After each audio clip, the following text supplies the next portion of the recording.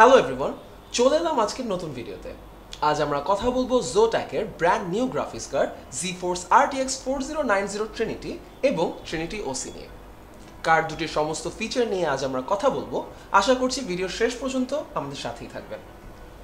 এদের গুরুত্বপূর্ণ ফিচারের কথা বললে সবার আগেই আসবে এর Nvidia স্ট্রিমিং মাল্টিপ্রসেসরের কথা, যার এফিসিয়েন্সি এবং পারফরম্যান্স দুটোই এর আগের ভার্সনের তুলনায় আপনি দ্বিগুণ পাচ্ছেন। এর রয়েছে আর্টিকোর, যার রে ট্রেসিং পারফরম্যান্স স্ট্রিমিং মাল্টিপ্রসেসরের মতনই আপগ্রেডেড। রে ট্রেসিং হলো কার্ডে ব্যবহৃত টেকনোলজির সবচেয়ে গুরুত্বপূর্ণ বিষয়। এর মাধ্যমে আলোর রশ্মিগুলো বাস্তবে কীভাবে কাজ করে তা আপনি এক্সপেরিয়েন্স করতে পারবেন। গেমারদের জন্য যা খুবই সুবিধাজনক হবে। কার্ড দুটোতে আরও যোগ করা হয়েছে Nvidia RTX 3 টেকনোলজি, যা সিস্টেমের পারফরম্যান্স বাড়াতে পারে। এছাড়া RTX 40 সিরিজ জিপিউর চতুর্থ জেনারেশন টেনজর কোর এবং অপটিক্যাল ফ্লো অ্যাক্সেলারেটর এতে ব্যবহার করা হয়েছে। DLSS 3 যা হাই কোয়ালিটি ফ্রেম তৈরিতে ব্যবহার করে। এর শক্তিশালী পারফরম্যান্সের পাশাপাশি iStorm 3 অ্যাডভান্সড কুলিং সিস্টেম রয়েছে। এছাড়া এদের ফ্যান ব্লেডগুলো আগের জেনারেশনের তুলনায় 50% বড় করে তৈরি করা হয়েছে। সব মিলিয়ে মডেল দুটোর আউটলুক খুব বেশি আকর্ষণীয়। ব্যবহারের কথা বললে এটি আপনি gaming, video editing, 3D modelling, VFX ইত্যাদি কাজে ব্যবহার করতে পারবেন। এর পারফরম্যান্স 3090 এবং 3090 Ti এর তুলনায় 30 থেকে 45% অথবা 50% পর্যন্ত আপগ্রেডেড, নির্ভর করছে আপনি কি করছেন তার উপর। এদের পুরো র্যাম সাইজ হলো 24 GB। এর জিপিইউ ক্লক স্পিড এর আগের ভার্সনের তুলনায় অনেক বেশি। 3090 ক্লক স্পিড যেখানে আপনি পাচ্ছিলেন 1695, সেখানে এই দুটো মডেলের একটিতে 2520 এবং অন্যটিতে 2535 মেগাহার্টজ ক্লক স্পিড আপনি পেয়ে যাচ্ছেন। অর্থাৎ নতুন মডেলে এর কার্যক্ষমতা এবং ক্যাপাসিটি এর আগের ভার্সনের তুলনায় প্রায় 70% বেশি। ডিসপ্লের জন্য পোর্ট 3টি এবং একটি HDMI কানেক্টর রয়েছে। 3090 মডেলের মতো এই মডেলেও আপনি কোয়াড ডিসপ্লে অর্থাৎ 4টি মনিটরে একসাথে আপনি গ্রাফিক্স কার্ড রান করাতে পারবেন। উইন্ডোজ 10, 11 যে কোনো উইন্ডোজে এটি সাপোর্ট করবে, তবে তা অবশ্যই 64 বিটের এবং এপ্রিল 2018 অথবা তার পরবর্তী ভার্সনের হতে হবে। এখন আমরা ভিডিও এডিটিং এবং গেমসের ক্ষেত্রে কার্ড দুটি কীরকম পারফরমেন্স দেয় সেটি দেখব। ভিডিও এডিটিংয়ের ক্ষেত্রে যখন আমরা প্রিমিয়ার প্রোতে এর বেঞ্চমার্ক দেখতে চাই, তখন প্রজেক্ট এক্সপোর্ট এবং প্লেব্যাকস করে খুবই মাঝামাঝি পারফরমেন্স দেখি।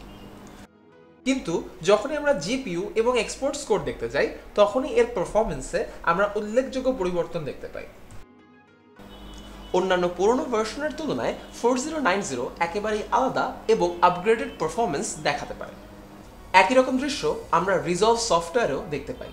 পুরনো ভার্সন RTX টাইটান এবং RTX 3090-তে আমরা যে লেভেলের এডিটিং দেখি, তার থেকে অনেক বেশি সিগনিফিক্যান্ট স্কোর আমরা 4090 মডেলে দেখতে পাই। যে কোনো ধরনের 4K ভিডিও প্রজেক্টের কাজ যেখানে জিপিইউ ইফেক্ট খুব দরকার হয়, সেটি 4090 তৈরি করতে অনেক কম সময় নেয়। যে কোনো আপগ্রেডেড ওয়ার্কস্টেশনে আপনি এটি ব্যবহার করতে পারবেন।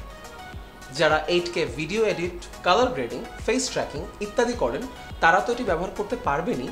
মজার বিষয় হচ্ছে 4090 ভিডিও এক্সপোর্ট করতে 3090 অথবা টাইটানের তুলনায় 8 মিনিট কম সময় নেয়।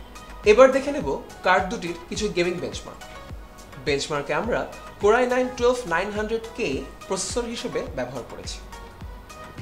Red Dead Redemption 2 গেমসে আমরা RTX 4090 পারফরম্যান্স অ্যাভারেজে 121 FPS পর্যন্ত দেখতে পাই, যেখানে 3090 Ti হলো 84 FPS।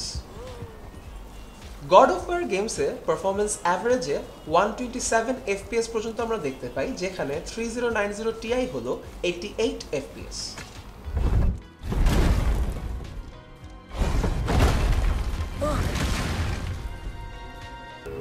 Cyberpunk 2077-এ এর পারফরম্যান্স অ্যাভারেজে 77 FPS পর্যন্ত আমরা দেখতে পাই, যেখানে 3090 Ti হলো 43 FPS।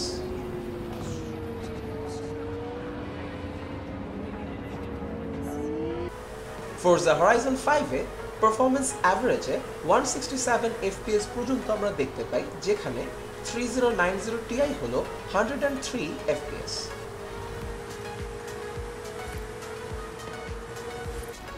স্পাইডারম্যান গেমসে পারফরমেন্স অ্যাভারেজে 114 FPS পর্যন্ত আমরা দেখতে পাই, যেখানে 3090 Ti হলো 69 FPS।